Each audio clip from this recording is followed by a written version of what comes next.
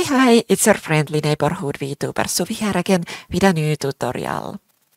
So, as you probably know, precision face tracking is all hype now in the VTubing community. So, today I'm gonna be telling you guys how you can use a program called iFacialMocap to get your data to VSeeFace. So, at the time of posting this video, VSeeFace did not yet support native iFacialMocap protocol. So, if it does by now, then I recommend you skip this video because this will be outdated in that case.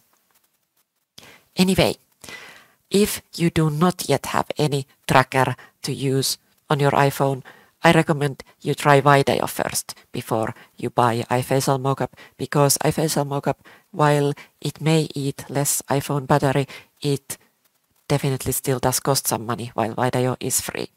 Anyway, today we kind of target the thing where you have already bought that application and you want to use it with VSeeFace. So, how to do all this? First of all, you're gonna need 52 𝐒𝐻𝐋𝐋𝐿 blend shapes on your model.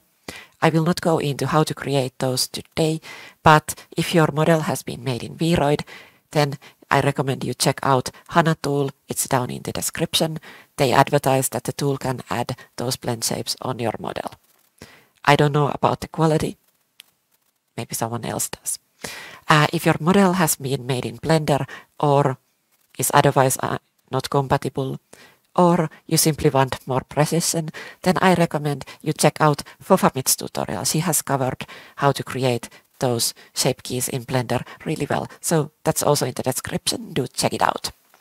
Anyway, today we will get into a program called iFacialMocap to VMC protocol converter, which I did the other day.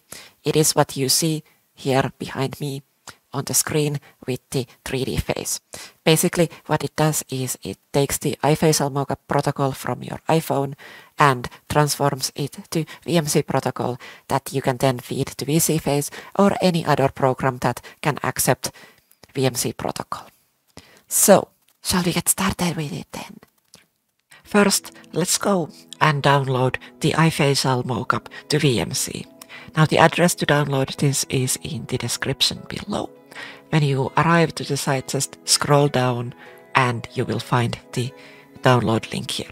Just click that one and download it somewhere on your hard drive. Okay, so the first step is to start the iFacialMocap application on your phone. And you should have this kind of like a blue header in the phone application that will tell you your iPhone's IP address. Now the next step is to start the iFacialMocap to VMC protocol converter on your computer. And here we have the phone IP address. Now you need to enter the IP here that you see in your phone. And the next point is to enter the computer's IP where you will be running VSeeFace or any other tracker that is gonna be receiving the VMC protocol. So in our case, we're using the local computer, so we enter this IP. To the port, make sure you enter the same port that you will be entering in VSeeFace or any other tracker. So here we just enter 3333. Now, the first step you should always do is make sure that the connection between your phone and iFacialMocap to VMC is working. And to easily test this out, you can turn on the 3D face. Now, I do recommend you turn off the 3D face when you're actually streaming, because this does add a little bit more resource requirements. So let's turn it on and click the connect button. And if it works, the header in your iPhone app should have turned green and the 3D face should start to follow your facial expressions. And now what else you can do in this application is you can also mirror the expressions. Now this may come in handy in some specific cases, but we will not use it now. Okay, the next step is to connect this to VSeeFace. So let's start VSeeFace. And now once you have VSeeFace open, you need to configure the receiving end there. So let's go to settings and then the general settings. And then let's scroll all the way down until we find the OSC/VMC receiver. Let's click this one on.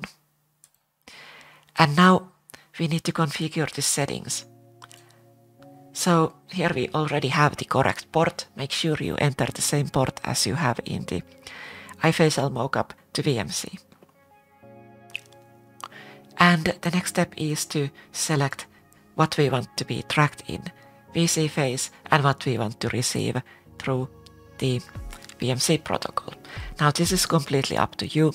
If you're using VR tracking, you might want to just track the actual face from the iPhone app, but if you're using VSeeFace for tracking, then you might want to also turn on more of these features, like so.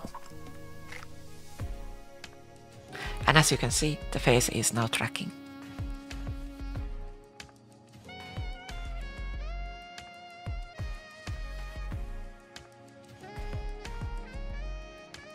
I hope this tutorial was useful for you, but remember to give VIDIO also a try, because that one can already send VMC data straight out of the application.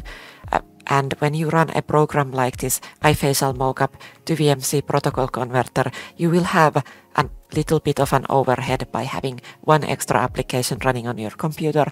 And as every VTuber probably knows by now, the more stuff you have running, the laggier your avatar tracking will be, and that is never an optimal case. So always compare what you have available. So, if you liked the tutorial, consider subscribing down below, as well as smashing that bell button to get the notifications of my new tutorials.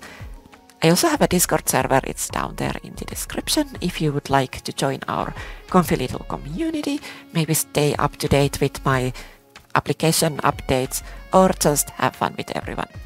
I also do stream on Tuesdays, Thursdays and Saturdays on Twitch. If you would like to ask any questions live, that is totally fine as well.